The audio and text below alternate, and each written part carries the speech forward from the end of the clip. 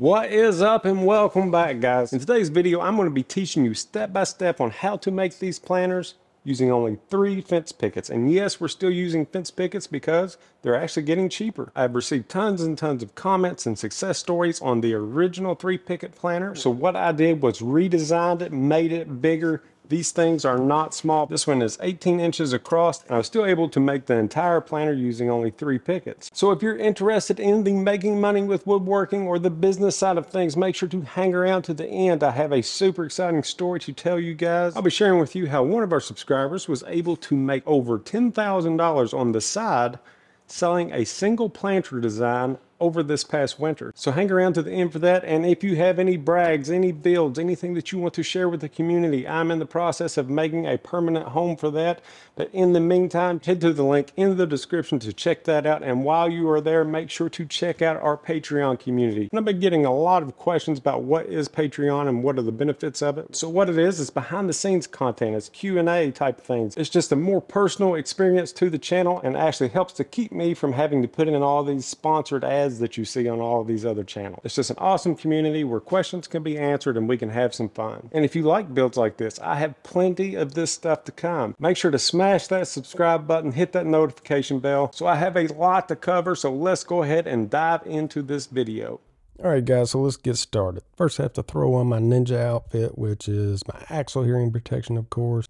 And I decided to add a little color and spice things up a bit with my new RZ mask. Actually, instead of a ninja, I think I look more like a character from Star Wars. And we're just going to start by sanding down our fence pickets. It's only going to take 3 for this build. You can use either pine or cedar for this, but since the price of cedar has gone down in my area to $3 1/4 per board, I'd rather work with the cedar. But if you're planning on painting this, go ahead and go with the pine because it's only $2 per board. Just make sure that whatever pickets that you decide on, that they're actually 5.5 inches wide. And this is important because the cool part about this build is that every single part in this planter is 1 3/4 inch wide. So that's what you see me doing here. I'm just ripping all of my pickets down to 1 3/4 inch, and then we'll move to our lengths. And as always, I'll be throwing the cut list in the description. Or if you're a plans in the hand type of person, head over to the Etsy shop and I'll throw a link in the description for this set of plans. So what I'm doing here is just cutting out my different length of slats. And there's a couple of different ways that you can cut these parts. You can cut them all square like this to start with, and then add your angles later. Or you can actually add the angles as you cut. And for this build, any angle that I mention will be at 8 degrees off center. And I'll go into a little more detail about that here in a minute. It's really not that hard. So as an example, I'm cutting my leg boards now, and I'll just put an 8-degree cut on one end, slide the board down, make another 8-degree cut on the opposite end. And this is an example of cutting my top boards, putting 8 degrees on one end, flipping the board over, and putting 8 degrees on the opposite end. Okay, so now all of our parts are cut, and some of these I just square cut. I'll actually be adding my angle here in a moment, and every angle in this build will be at 8 degrees. You can put your angles on while you're cutting out the material. So a couple of different ways of doing it. So I'm just kind of showing you both ways. So all of the cross boards I went ahead and added my angles to, and the angles will just face into each other. All of the legs I went ahead and put my angles on, and the angles will actually face away from each other. Now these 4 boards here I'm just going to set aside because this is actually going to be my trim for the end, and all of these boards here will go together to make up my plates for each one of my panels. So I cut all the plates for the panel square. So let's go ahead and add the 8 degrees to each end of these. And for the slats for these plates, we want the angles to be facing in. So we'll put 8 degrees on one end, and then flip the board over, leaving the same edge against the fence, and put 8 degrees on the opposite end. This will make the angles face in. And now with all of our angles cut, you can kind of see how our plates are going to look. So if you've watched any of my other videos, you know that I like to separate this out into sides so everything kind of stays organized. So let's go ahead and do that. So while I'm making my little wall kits up here, just a reminder that most of the pickets that we are finding now are only about 1/2 inch thick.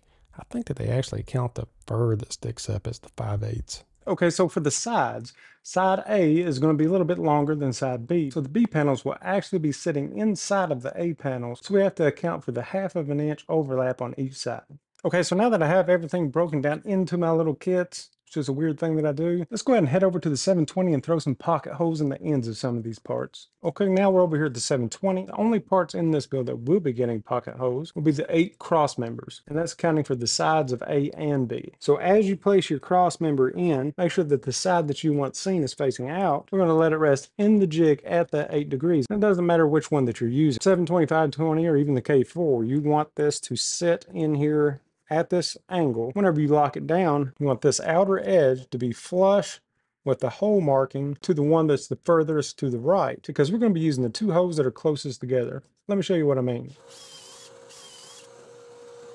This is what we want. Because of the angle, we actually want to raise it up a bit. So now whenever we do the opposite side, because it was sitting in here like this, we're going to flip it over, and we want this edge to line up with the marking for the hole to the left. Again, we're having it to sit at that 8 degrees, and it lines up.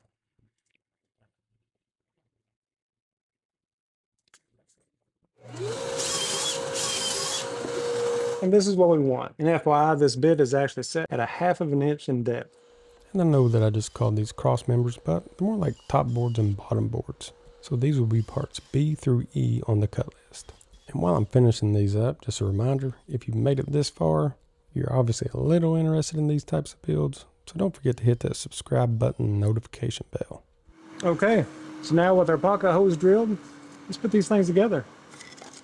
So in our previous builds, I've gotten a lot of comments from people that were having issues with splitting and tear out. The reason for this is, for some reason over the last year, fence pickets have gotten thinner. They're supposed to be 5/8 of an inch thick, and you can rarely find them that are 5/8 thick. So we're just going to account for, from now on, our fence pickets are going to be about a 1/2 inch thick.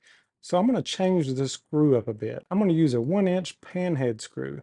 And this is actually made for 1/2 inch material. Another change that I'm going to do is, instead of the coarse thread, I'm going to use a fine thread. Since we're using wood glue with this build, we can actually decrease the thread's diameter by switching to this fine thread, and they're pretty much the same price. So let's get these put together. So like I mentioned before, we're going to have 2 different sizes of sidewalls. So we're just going to call them A and B. Right now I'm assembling the frames for the sidewalls A. So we'll be using parts A, B, and C that are in the description. So that will consist of 2 legs, a top board, and a bottom board. And all of the bottom boards on all 4 sides will be spaced 2 1/4 inches up from the longest point of the legs. And just a tip, make sure the tip of the legs are facing in towards each other. And then we'll just repeat those steps for the frames for sidewall B, except we'll be using parts A, D, and E. Okay, so with the frames for all 4 sides put together, let's go ahead and start to put our slats on. We're going to be using wood glue and a 1-inch brad nail. Make sure you set up your brad nailer to install the nail flush. That way you don't actually go through the other side of your material. Okay, so we're going to be installing slats G through K on the side of the frame with the pocket hose. We'll add wood glue around the frame, and then I'm going to measure up 1 1/16 inch from the bottom of slat K to the bottom of my bottom board. Then I'll just center up all my sides and lock everything down with brad nails. If you really wanted, you could put some 3/4 inch screws in these slats, but I don't think it's needed. And our first sidewall is finished. Piece of pecan pie. And then we'll just repeat this process for our second sidewall A, as well as our sidewalls B. And if any of you guys or gals out there decide to make these, do not forget to send them to the brag board, links in the description. I love seeing all the unique concepts that you guys come up with. And once you have all 4 of your panels made up, and then you notice that you've installed the slats on the wrong side of your frame, just shake it off, fix that happy little accident, and keep going. And like I mentioned, if you really wanted to, you can install screws in these slats, but with this outdoor wood glue, I really don't think that it's necessary. But if you do decide to put those in, make sure to pre-drill and actually countersink just a bit to keep the wood from splitting. Okay, so with our 4 sidewalls assembled, let's go ahead and attach those. To do that, we're going to start by pre-drilling our screw holes in frames A. The top and bottom screws will be 1 inch in from the ends, and the center screw will be centered. All of these holes will be 1/4 inch from the outside edge. And to attach the walls, I'm going to be using an 1 1/4 inch deck screw. So I'll set my bit to 1 1/4 inch, place a frame B against the inside of frame A, and then using the hose that we've already pre-drilled in A, we'll pre-drill again so that it reaches frame B. Install your screws and repeat for your remaining sidewalls A and B. And this base actually reminded me of the one from Little Shop of Horrors, so I had to reenact the scene. Feed me, Seymour. Anybody else out there remember that movie? Okay, so Stickley's obviously a hater, so let's just move on. That's all that we need to do to make these two half planters into a whole planter is to just push them together and finish installing our screws into our sidewalls A. Now it's starting to look like a planter. The only thing left that we have to do is to put on our trim and the slats on the bottom. Okay, so to cut our top trim, we're going to be using a miter bevel. Don't freak out, I'll walk you through it. Set your miter at 45 degrees to the left, and then your bevel at 8 degrees to the left. So your saw plates should now look like this, 8 degrees and 45 degrees. And these will be labeled part M on our cut list. Once you've made your first cut, you just flip the board over, leaving the longest points against the fence. Change the bevel to 8 degrees to the right, leaving you with a 17 3/4 inch board from tip to tip. So this is what you want. I have my boards upside down on the table, and with the longest parts of the bevel touching each other, whenever you fold it in, it closes the gap. This will allow for our trim to set at the same angle as the rest of the planter, 8 degrees. Now to install the trim, I'm just going to mark my screw placement and pre-drill my holes. Once that's done, I'll attach the trim with the same 1¼ deck screws that we used earlier. And keep in mind, with using fence pickets, your angles may not line up exactly, but they are super forgiving. With just a little bit of sanding, it'll look great. Now installing our floorboards L is a lot easier. Since the entire box is at an 8-degree angle, you may have to angle your boards to get them into place. Once they're in place, we're just going to pre-drill and then add some screws. And there it is, another beautiful 3-picket planter that I'm sure will sell like crazy.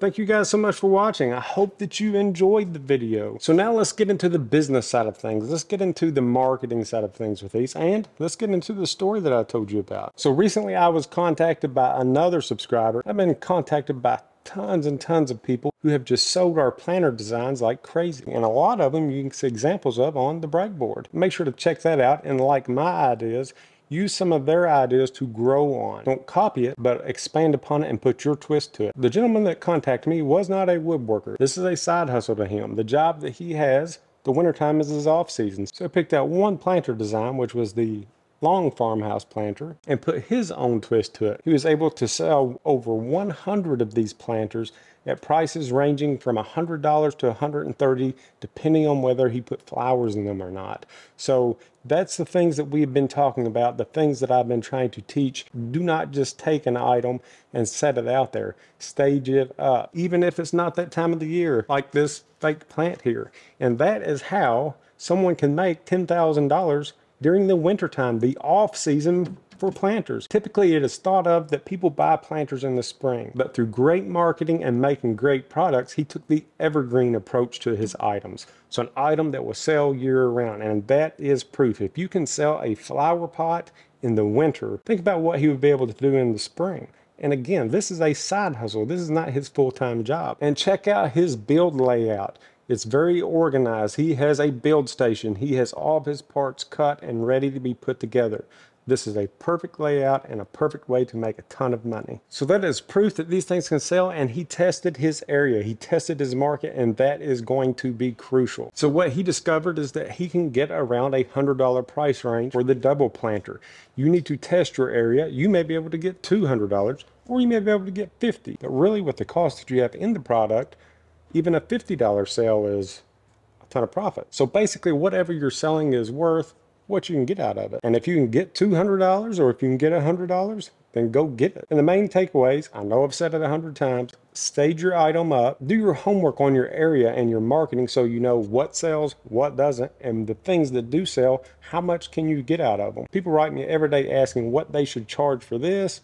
Well, it really depends on your area and what people are paying for items like that. So do the research, put it out there, and see what type of response that you get. And you may be surprised. And also branding. He had his logo on all of his planters. People saw his planters out in someone's backyard, in their home, and they knew exactly where to go get them. So make sure to put your brand, your logo, or even a little tag on any product that you sell. So that's it for today, guys. And if you like this type of thing, again, I have several other outdoor garden related products already built and ready to start recording the videos for them. So in the meantime, Get your spring items ready. Remember how I've said you follow what the big box stores are doing, and if you go in any of them right now, the shelves are going to be stocked with spring items. So even if it's still cold outside, it's time to get ready. So until next time, guys, I want you to find an item that you think is a spring item. I want you to build it, and then I want you to sell it. Because right now it's still cold outside in areas. People are getting ready, they're getting fired up, and they're ready for spring items. And do not forget to have some fun while you are doing it.